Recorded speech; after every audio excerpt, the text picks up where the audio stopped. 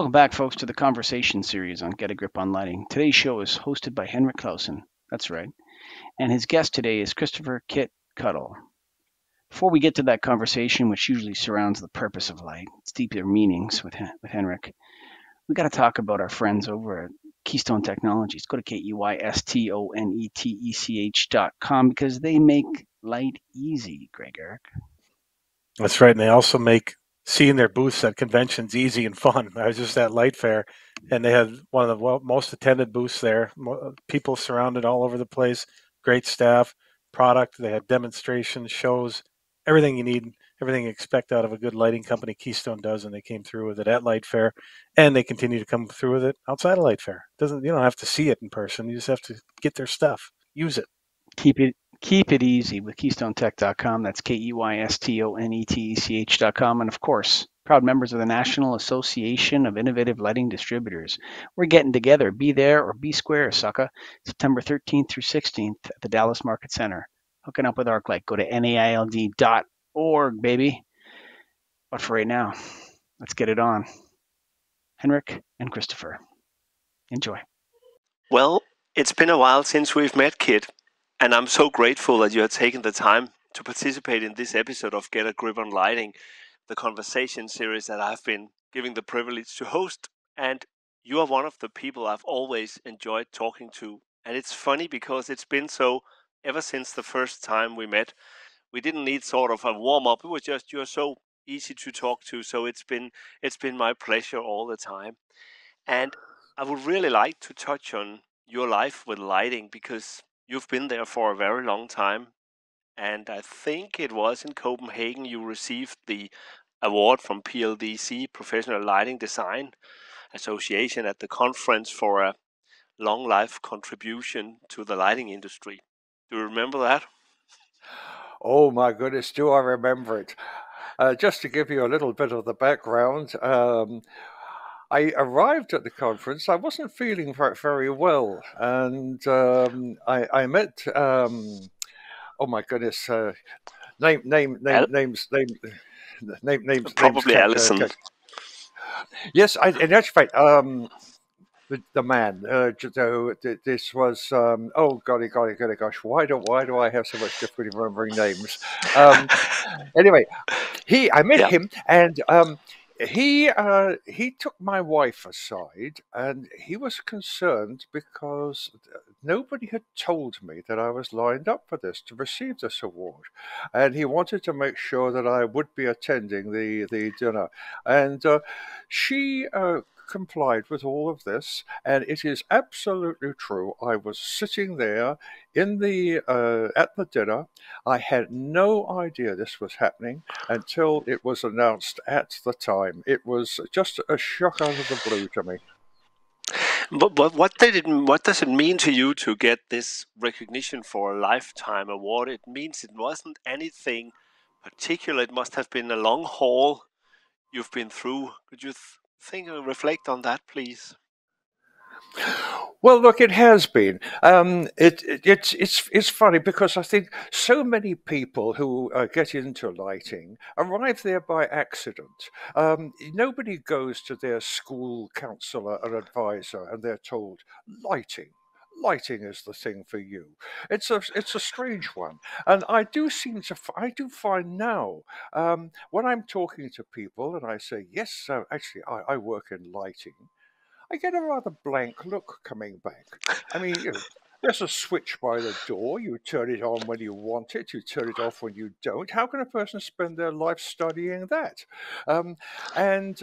It really is a thing that there are people who get quite passionate about lighting.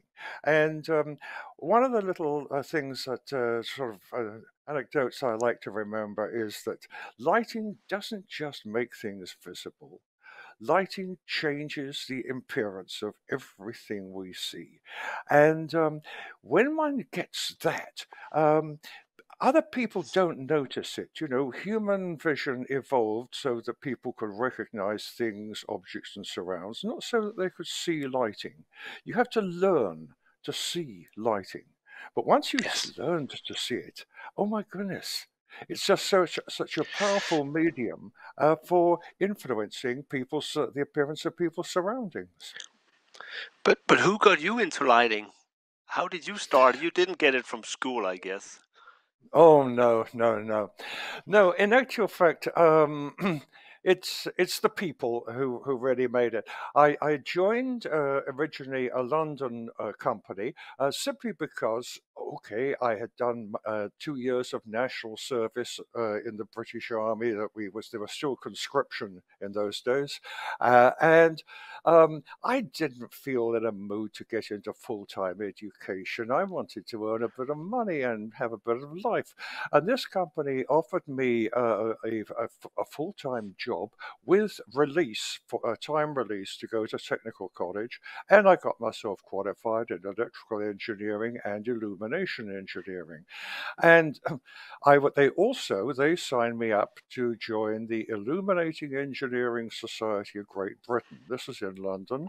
And I started going to meetings and realizing that there are people who really are fascinated by light and lighting.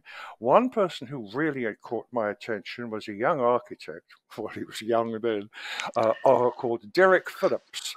And he had a successful architecture practice, but he was building up Britain's first architectural lighting consultancy practice. He had one fellow, John Howard, working for him, and I became the second one. DPA Lighting is now an international lighting consultancy practice, as wins international awards. But that's where it all started. Derek was an enthusiast, and then I moved from there to join the Pilkington Glass Daylight Advisory Service, and the manager was one John Lines. John Lines, he was a fascinating character, really so interested, and he introduced me to the concept of the illumination vector, and I spent the next 3 decades working with that concept. It was just fascinating, and it was these enthusiasts, these people with insight, who really captured my attention and got me involved. Do you think we still have these people around? Because my start was pretty much the same. I was an electrical engineer. I started working from Louis Paulsen, who did the decorative fixtures, but the light didn't come out the way the architects and the lighting designers wanted them to. So I put illuminating engineering into these lighting, and I was probably the first guy who actually did something like that. Before that, the fixtures just looked stunningly beautiful, but nobody cared about how the light came out of them. So it's actually a very nice, but I've never gotten along to daylight. I think it's extremely complex. I think the electric lighting is much easier. Well, I would have to say that I agree with you about all of that. But I do see some really interesting developments occurring.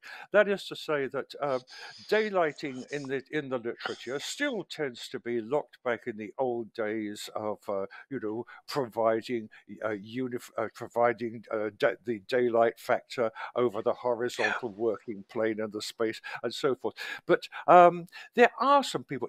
One particular person who captures my attention is John Madaljevic. John is, of course, in the UK, and he's been coming up with, I think, some concepts, some aspects of evaluating the effect of windows in spaces, looking at them both as means of providing light, but also as communicators with the outside and how they influence people's whole attitudes. That really has been interesting to catch. Mm. It's amazing because I work with a doctor at the university in Copenhagen who has a master degree and a doctor degree in Scandinavian light openings. Do you know the way you frame the window shape? Sort of, it's not just the hole; it's actually the inside of the window that distributes, or the frame that distributes the illumination out into the rest of the space. And it's utterly fascinating that you can use such much time, and she's so good at this. It's just an amazing area of knowledge, but it seems it's very, very specialized very often, that you focus on one little thing.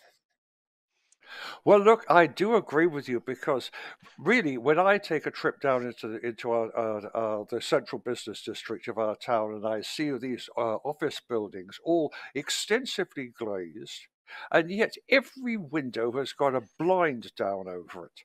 Um, Mm. there's something gone completely awry here. That the way the buildings are being designed and built is just at odds with what the users of the building actually are wanting. There is a real mismatch at this point. Yeah, I need to go to your now. Well, I've warmed up for this, but I'm a huge fan of this light field theory. And when I was preparing for this conversation, I thought about it. Maybe it's because I myself am an electrical engineer, and I'm used to working with electric field, gravity field, magnetic fields. And when we talk lighting, we always use vector mechanics and dynamics and calculate that. And then suddenly you came up with Oh, the idea that light was a field just like a gravitational field or electric field. Could you tell the people who are listening to us now how you come about that idea? Because I think you were the first one who ever scratched that surface. well, I'm not too sure.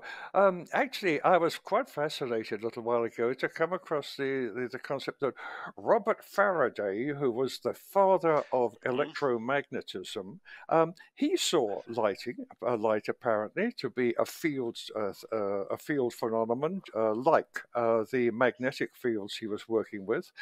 And it was John Lyons, the character I just mentioned to you, who put me onto a paper, a document produced by Alexei Gershon. In 1936, he published this document, The Light Field. Now, the Okay. mathematics he uses is pretty advanced stuff, but he, with a question, understood this whole concept of light fields. And when you start thinking about it in these terms, and you see, when I got into teaching, and initially it was teaching the lighting technology, but I gradually migrated across to teaching lighting design. And this created some difficulties for me because the lighting technology is not at all well related to what lighting designers are seeking to do. And it's when you start to think in terms of light fields and you realize that lighting designers are creating light fields. Um, this is this idea comes through that yes, it is a full three-dimensional light field that by which lighting designers envision the visual effects that are going to be created. And once you catch on to that, then seeing the way that people think in this terms is the key to relating lighting technology to the process of lighting design. And this is the way around it should be. It's not that lighting design has to adapt itself to lighting technology. The lighting technology has to serve the process of design. But when there are two things in this. The first thing I want to go on, if you could help. We have a lot of people listening who probably do a lot of who does a lot of light planning, because I try to differentiate between light planning, calculating how many fixtures we need to get a certain illumination level, and then lighting design, who is more like in the artistic part of it. Because we as manufacturers, we do light planning. We tell people, okay, in this building you need 1,500 luminaires, and they need so many lumens. And what you are doing here is trying to get the best of both worlds together, I think. But could you help people who, I guess the vast majority of our guests here are people who do light planning with dialogues, relux, or whatever. So could you tell them Mhm. your thoughts, what the light field actually does for us, or how it's applicable? Well, I have always had a good involvement with the practicalities of lighting and what goes on. I haven't, although I've been in academia for quite a while, I've always kept alive the business of working as a lighting consultant and getting involved in design. And there is a very real issue here. That is that so often you are working on, you've got a space which a developer has put up. The developer has no idea who's going to be using this space or how it's going to be used, but nonetheless, it has to be lit. And with that situation, what can you do? You can just provide uniform illumination through it so that when somebody holds a light meter out about waist high, then a number pops up on their meter, and the illumination is adequate. But it is not until the place is being planned for use for applications and people are getting involved in the whole of the interior design of the space that the lighting design can be applied. And I wish, in fact, I just wish massively that when the developers put up their buildings, they would leave the floors uncovered, they would leave the walls and ceilings unpainted, they would have, and basically the whole of the space can be then fitted out for its use, and the lighting can be designed along with all of the other aspects of the interior of the space that are needed to make it work. The best opportunities that occur for lighting design, in my opinion, usually occur when people are retrofitting or refitting a space.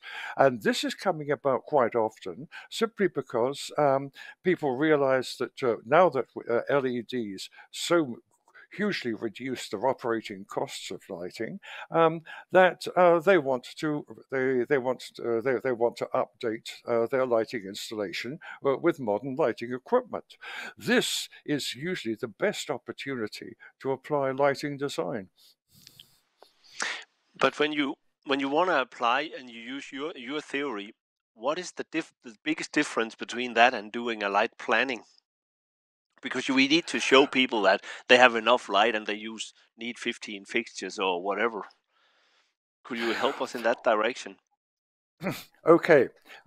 The whole business by which people, this lighting is controlled, regulated, and operated. The people who write the codes and the lighting standards always just feel in despair because they write these quite elaborate documents, and the people who use them don't read the words. They just go straight to the schedule of illuminances, look up the number as the number of lux that they have to apply uniformly over the horizontal work in the space.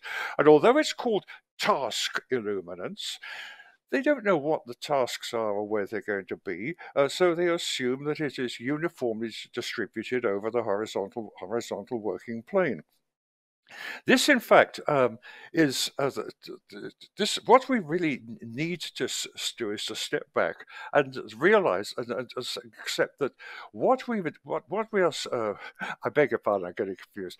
What we, in fact, are providing is a lighting distribution that has been developed for a particular application, and that is an application of where the work that people are doing is either on a desktop or a benchtop, and these desktops and benchtops are uniformly distributed throughout the space.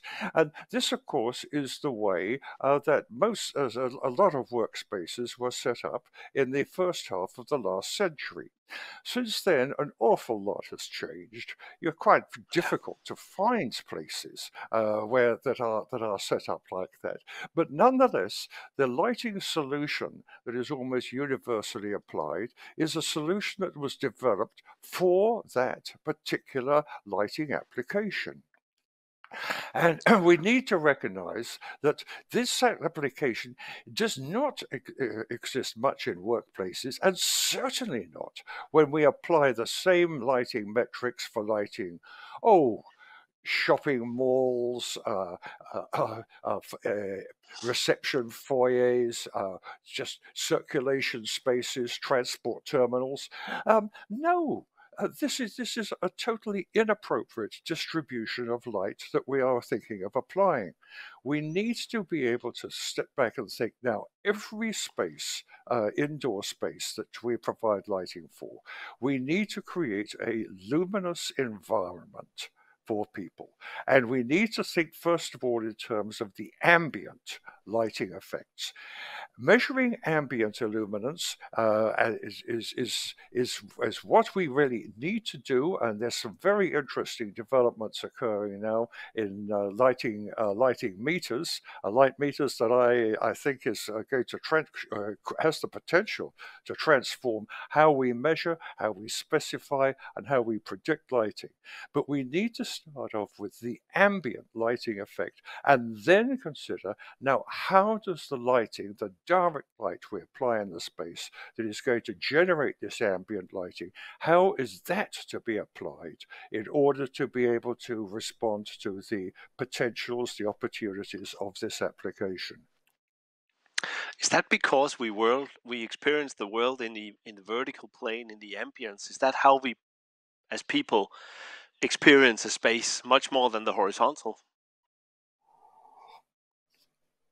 Well, I do have to agree with you. I think I feel almost despair every time I get one of these new updated lighting guides coming through, and I see a diagram of a person on a very modern body support system sitting at a desk with a field of view that is limited to a computer screen in front of them. And we are supposed to believe that people inside buildings spend their lives like this. This is not this is not how people spend their lives. Just get around and just see how people actually live inside buildings. And this notion that we have fixed set fields of view within which we apply lighting is altogether misplaced. I really do feel very definitely that the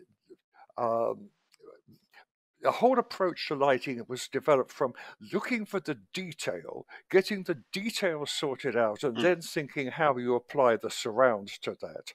This is a totally misplaced placed approach. Start with getting the ambient effect right. Everyone has a surrounding luminous environment that they need to adjust to, adapt to orientate themselves to. And the light there has all kinds of effects, particularly for people who are spending long times in these spaces. We're learning more and more about how people's wake-sleep cycles, how people's alertness levels and so forth are influenced by these ambient effects, the effects of the surrounding environment.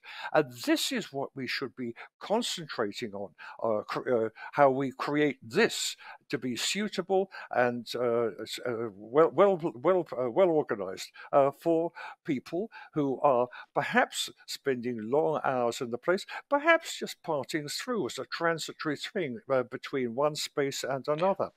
Always, these are the contexts that one has to put people into, and getting away from this idea of people being sedentary, people having fixed fields of view, and we design our lighting for that. But Keith, if we say that, but at least the pandemic has taught us that we can work everywhere. We can work in the cars, we can work at the kitchen. But when we go to the office in the future, I think we go there to meet each other. What are the requirements that we need to think about when we are illuminating people who are having a dialogue, so that I can actually present my great idea to you and I can look at you to see if you like it, or if you're just being a polite British gentleman who says, this is very nice, but you don't really mean it? Because I'm a firm believer that we will meet in the office to share ideas and to grow in groups. And it's a complete different light set than do a visual task on a computer or anything else, I think. What are Oh your my take on that? goodness! So, I just do respond so well to what you say. Um, I spent quite a while, in actual fact, examining this whole business of the light field and the illumination vector, and looking at how lighting affects those termed modeling that people like to use about how lighting influences the appearance of three-dimensional objects. And the object Exactly. that I chose to concentrate upon was, in fact, the human features, because this is a thing that matters so much to us, how we interact with people. Um, you know, one of the one example that hits me again and again. You arrive at a hotel and beautifully positioned right in front of you is the reception desk. Behind it are the very nicely dressed and well turned out receptionists, and the lighting is hideous.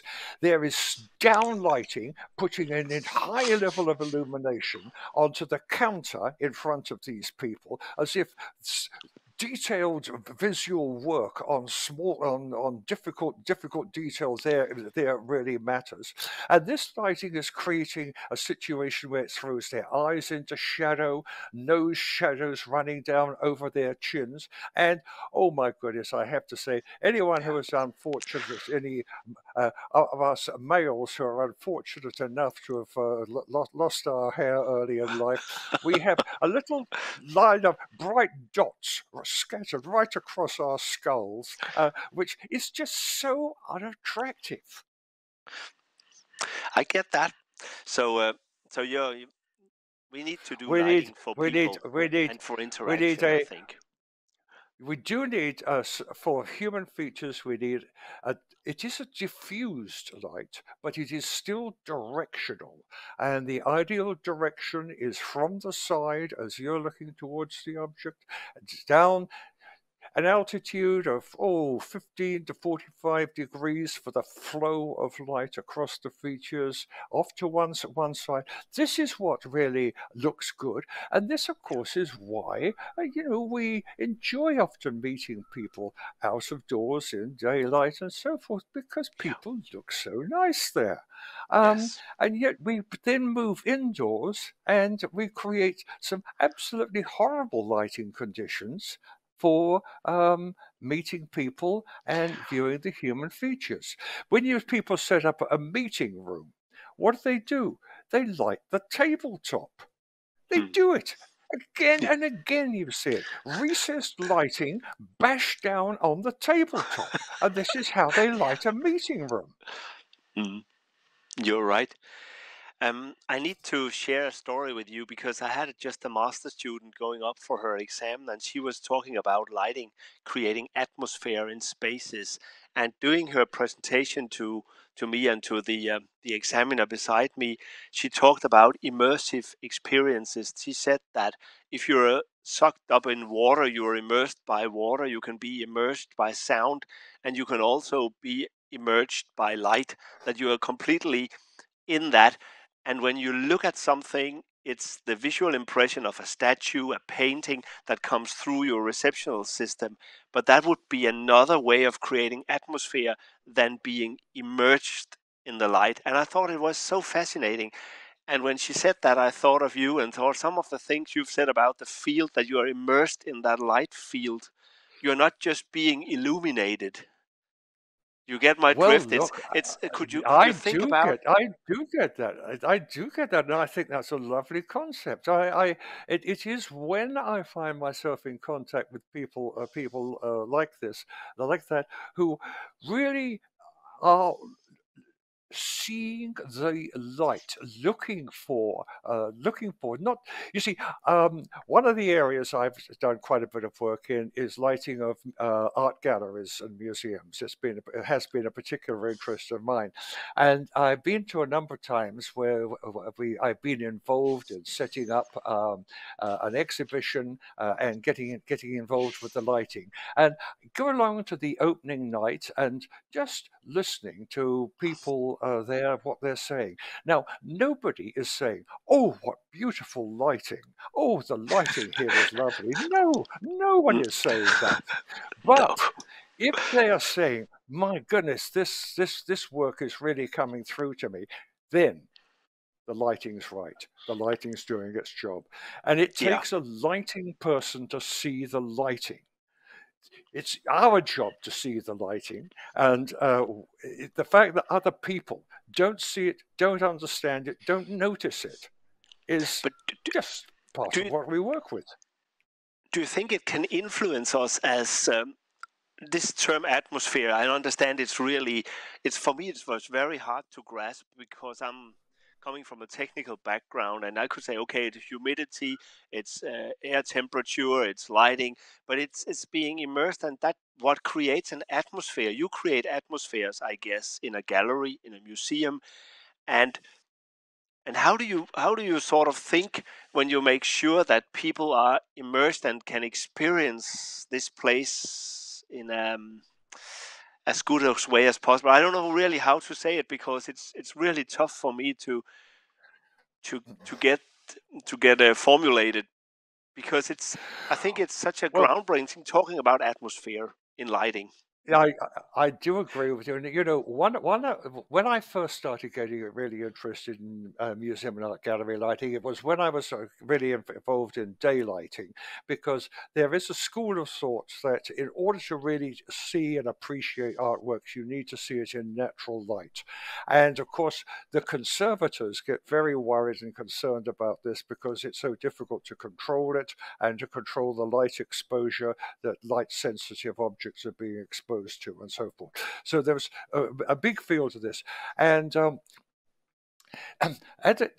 was the people. One of the lighting techniques that was being promoted strongly and was being taken up by a number of institutions was that you each work of art and particular paintings has its own projector, which is a framing projector, which is focused onto the artwork. Then the framing is cut off so that just the artwork itself is illuminated, and the rest of the space is allowed to just pick up the reflected light from that.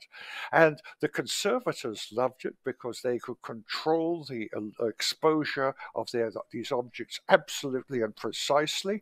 And of course, when you walk into the space, the artworks themselves sort of glow at you off the wall, and it's a totally artificial appearance. It's as if they appear as if they're sort of backlit transparencies. They're not really.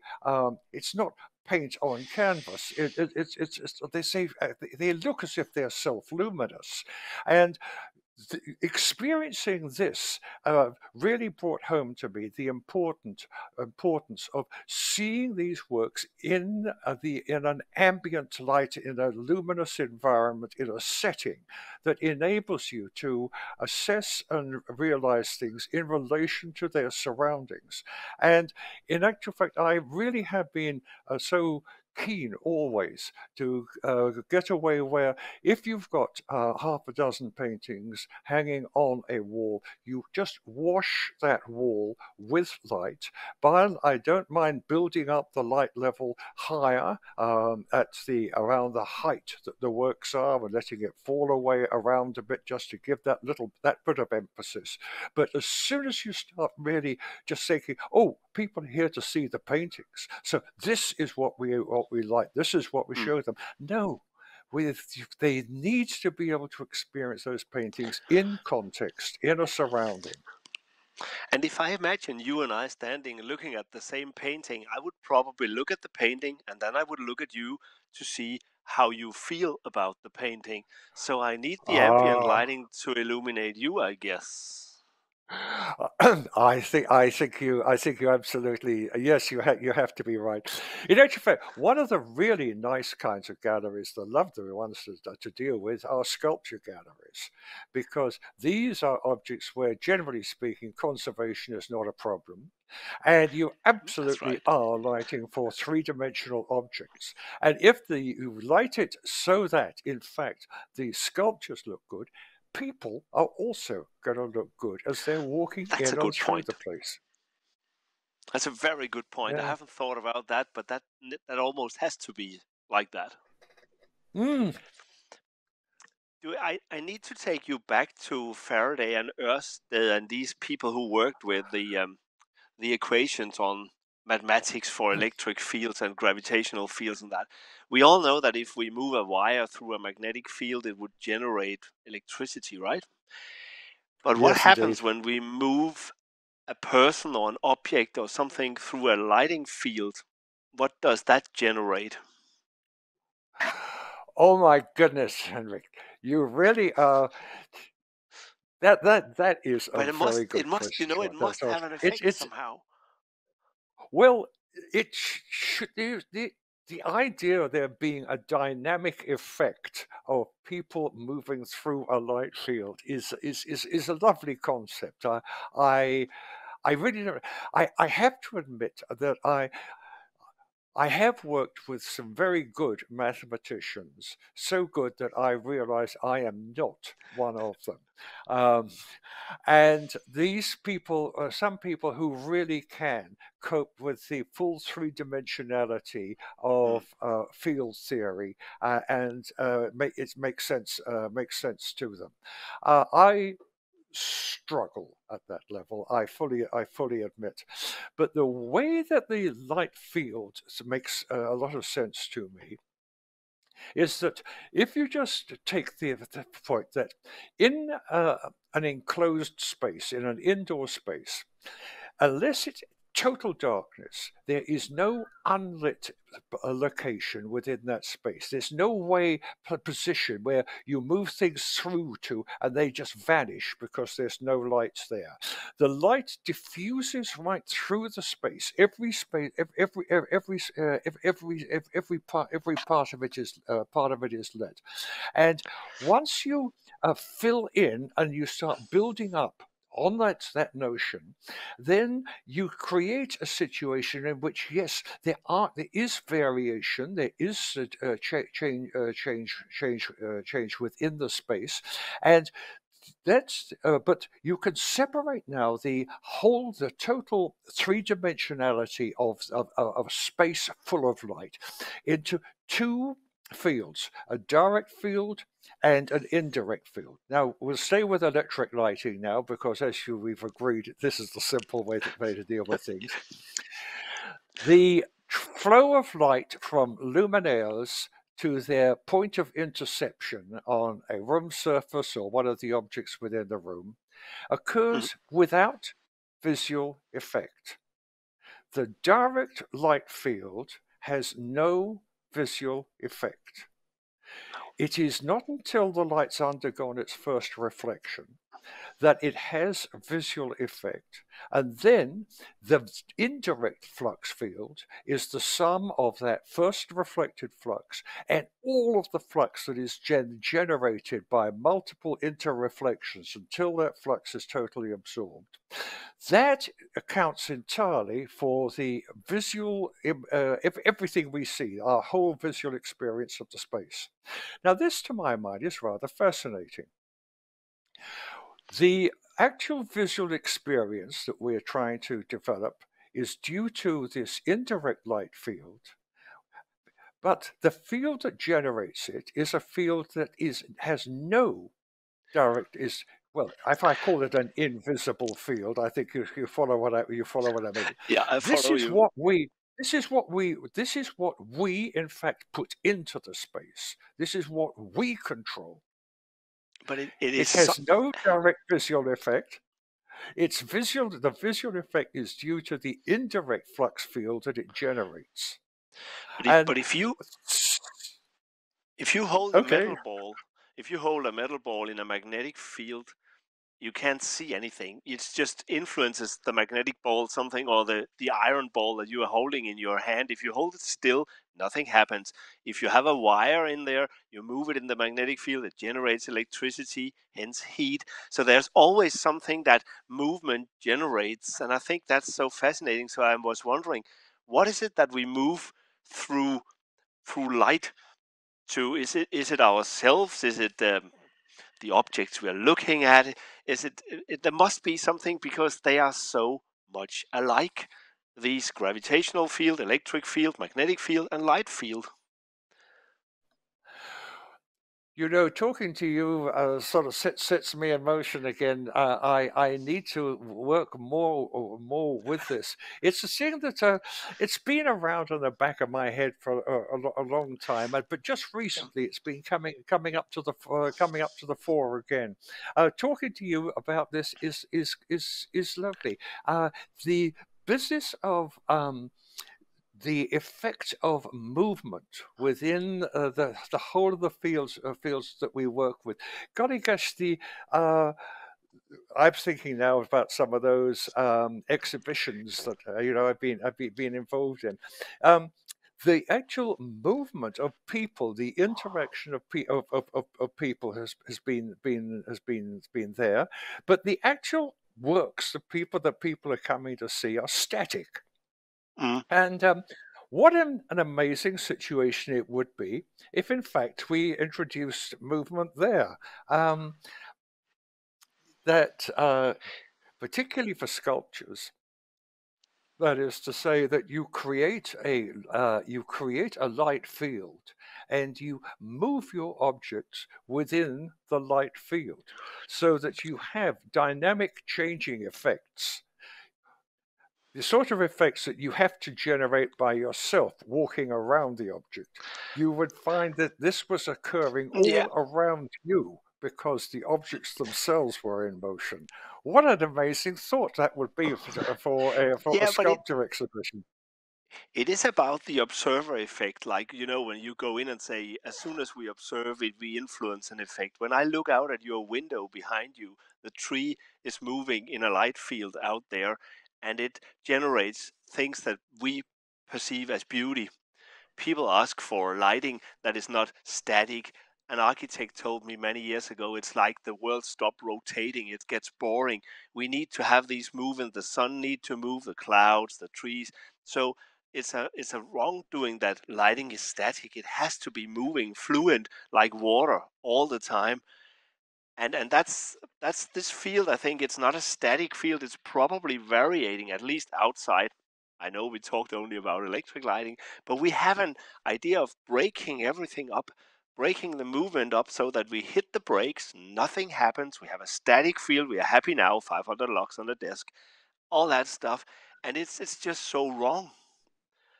Because we're moving in there, and it should be moving in a way I can't describe because I've never really seen it. Oh my goodness, this is a lovely conversation. You're setting my mind running. Gosh, We yes, need that. the just seeing, of course, and of course appreciating that what we take in through our eyes is only just part of what what our total experience of space is, and just how one could work all of the dynamics of that. You know. We do, of course, when we create indoor spaces, we do make so many things static, non-moving, stable, and we are depriving people of stimulus the whole time. Why do we feel so good when we've had been out for an hour's walk on a bright sunny day? It is not just because we were moving, it is because everything else around us was moving. These changing things. It enlivens one, makes one feel good, stimulates the senses, and we deprive people of so much of that with the controlled, air-conditioned environments that we put them into. Yeah. Well, I need to tell you a thing between us, because my colleagues at the university is nagging me because I don't have a PhD, and they say to me, but you should get one. And I said, no, I'm way too old. And every time I say that, you are being dragged out of the box. But Kit could do it. Is that so? Oh my goodness! Yes, it is so. Well, let me. So you're the reason. All right. Well, just very briefly, Henrik, I'll tell you what went on there.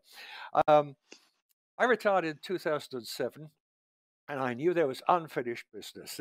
I'd been working on things, and I hadn't drawn things up to a head to a conclusion, and I had things I absolutely wanted to get done. And so I got down to some writing, and I had a paper published in Lighting Research and Technology in 2010.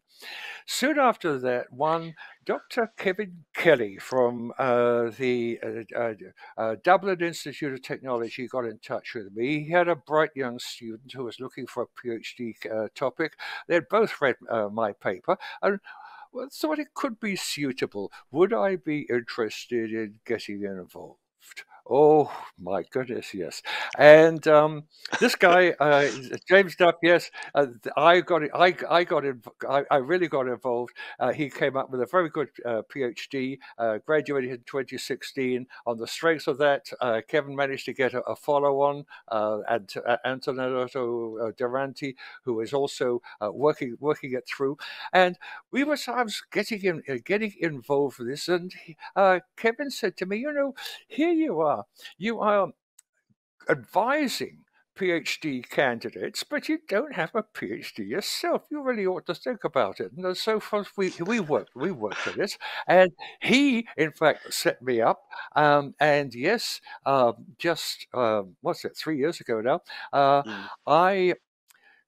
In the full regalia with the floppy velvet hat and all those gold braid, went into St. Patrick's Cathedral in Dublin, and where I graduated, and I was 80 years old.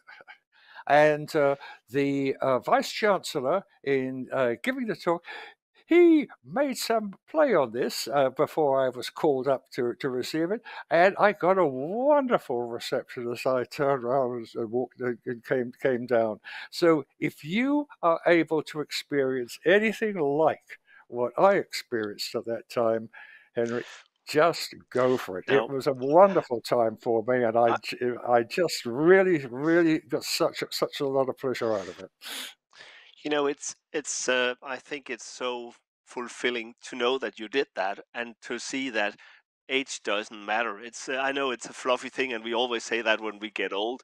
And when I say, "Oh, now I'm past 60," and then I know I have 20 years before I need to do my PhD. That's nice. So I have I have a buffer there. But I think it was an amazing achievement that you did. So I want to wish you congratulations with that one more time. Actually, it's 5 years ago, not 3 years ago. Yeah. Okay. Yep. Yes. All right. Well, thank you very much. Thank you for saying that. But I have to say thanks to Kevin Kelly. He was the guy who really set me up for that.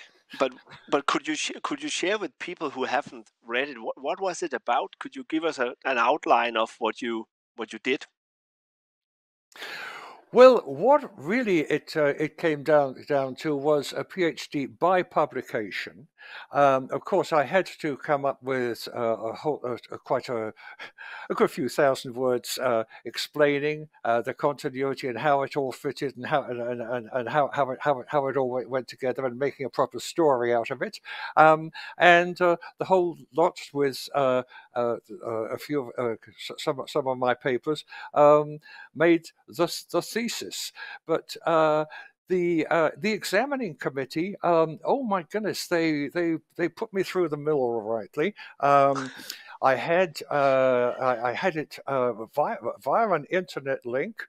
3.25 hours of examination as they're going through, and yes, they seem to be satisfied that I had made a contribution to current knowledge that was sufficient to justify awarding that degree, and that was really quite a thing.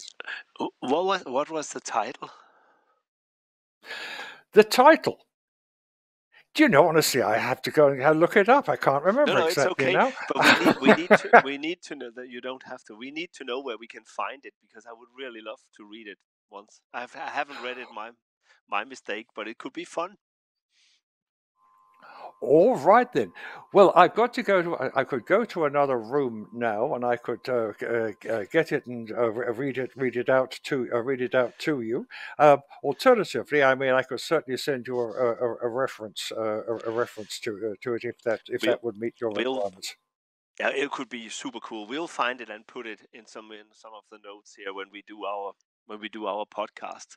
So, so what do you think is the next big thing that we should do in the lighting industry overall? What should we dive into now? We had circadian lighting, human-centric lighting. What should we actually say? This would be great. All right. The thing the stuff I've come up with, the material I've come up with lately, I've had some enthusiastic lighting designers who've taken it up. Some have even make it using it throughout their practice. That has all worked. That works out extremely well, and I get good feedback from them. So the whole thing has been developing, and it goes well. But the great bulk of everyday lighting practice, of course, is governed by lighting standards, and while that happens, and while everybody knows that if you're going to light a given space, you've got to provide so many lux on the horizontal working plane. While that is in place, there's really no opportunity for any kind of worthwhile development or change to occur. And this is very concerning because whereas when lighting codes and standards are updated, people are looking for incremental changes they can make so that each recurring addition is an update on the previous. I'm talking about something quite different. I'm talking about we're not looking for incremental change. We're looking for casting out all of the stuff that we've been doing and doing something different, doing it differently. And that is not at all popular. It doesn't go down at all well with the people who do the regulations and govern practice. And just how we ever are going to make a breakthrough there, I don't know. It's a matter. We're talking now not about technology. We're talking about politics, really. And if anyone has a suggestion, I would just love to hear it. But it's this, as I see it, is the real problem. Being able to get to a situation where we make a paradigm shift. In actual fact, I joined with three other academics just a little while ago. We published what we called a manifesto. This occurred in the Light Lines, which is the bi-monthly newsletter for the Society of Light and Lighting in the UK, and the response was really very, very predictable. The designers said, "Yes, this will be wonderful," No, we don't need another metric. We don't need another traditional way of measuring. We can't, we've all this practice has developed over more than a century of progress. We can't possibly just suppose that we throw all that away. And there it is. I know you've been fighting, Kit. And I know, and I've always been supporting you. And what I try to say whenever people talk to me about standards, I say, they are fine, but it's minimum requirement. It's like a safety belt in a car. It's something you need a lot of more to get comfort, to get an economic ride, to do all the other things. It's just one parameter. It's minimum requirements. In a way, I mean, I do recognize we'd have to have standards. We do have to make sure that we provide places that are safe. We meet up with just fundamental requirements of enabling people to be able to go about their business and go about their functions with sufficient and adequate illumination. What I'd really like to see was the standards comes down to very concise documents which set out this is what you have to they specify that these are the conditions that you must provide. This is how you predict it, and this is how you measure it. And then authorities can say, and furthermore, we're going to enforce it. And that simple, straightforward, set out in that form, so that if anybody fails to provide that, well, basically they're providing something that is inadequate or even potentially dangerous. At that kind of level. But then that we make standards achieve lighting quality by adding chapters of discussive material to them. That is not the right way to go about it. You cannot prescribe lighting quality without knowing what is the situation, the circumstance you're fitting it into, and what in fact is the purpose that lighting is to serve in that application. And as soon as we get down to people supposing that they can do this, what they're in fact doing is trying to impose standard solutions. And this is an aspect. This is a way of regulating lighting that I feel strongly opposed to. This is absolutely not the way to go. Yeah, but I think what you and your fellow academics have done is like raising. You've been very good at telling people what you think about it, and the rest of us has to shape up now, because we are doing big steps on so many levels in so many other things, but lighting looks pretty much like when I started, and probably also pretty much like when you started. We have innovative light sources, we have good control systems, but the philosophy and the ideas about what lighting can achieve is still lagging behind. And I think you've... I beg your pardon. I was just I'm sorry, I didn't mean to interrupt you, but No, that's fine. The research that the lighting industry has put into the development of light sources and controls over the last 2 or 3 decades has been remarkable, and the transformation in lighting equipment has been absolutely tremendous. But it has not really advanced lighting practice. I mean, it's made it more efficient, and it's made, all that kind of thing. But actual lighting practice hasn't really advanced. And although people are still publishing some good research, and this comes out in the journals, and the academics and some of the advanced practitioners do actually read it, it does not enter general lighting practice. It doesn't change the thinking, the mindset at all. And the thing that I like about the approach that I want to take of whenever there is a lighting job that is being, or project that is being considered, the first thing to do is to devise what are the lighting design objectives specific to that application. And once we get people who are doing the everyday task of organizing lighting for spaces, we get people doing that, then the development of research becomes interesting news of what's going on in the world of lighting. And people are able to incorporate this then into thinking about the lighting design objectives for these for specific applications. I think it does have the opportunity to completely transform form the whole of lighting practice. I do find it a very exciting prospect, but the awful thing that stands in the way is the mountain of background material that nobody wants to change. I think this wraps up what we've been talking about, Kit. You've had a long life. I've had a not so long life in lighting. We've done what we can to do something, and we hope that the lighting designers that we put out of school every year will take small steps, and we will get there. So I thank you so much for your contribution. You really deserve the lifelong award. It's super cool to talk to you. I hope we can meet in person again if I come to New Zealand again like we did last time, and you're always welcome in Scandinavia with us. So thank you very much for participating. Henrik, this has been a real pleasure for me. It's so much seldom I get the opportunity to have an in-depth discussion of this sort with a real lighting enthusiast. Thanks so much for inviting me. Thanks a lot. You're welcome. Bye-bye. Bye-bye.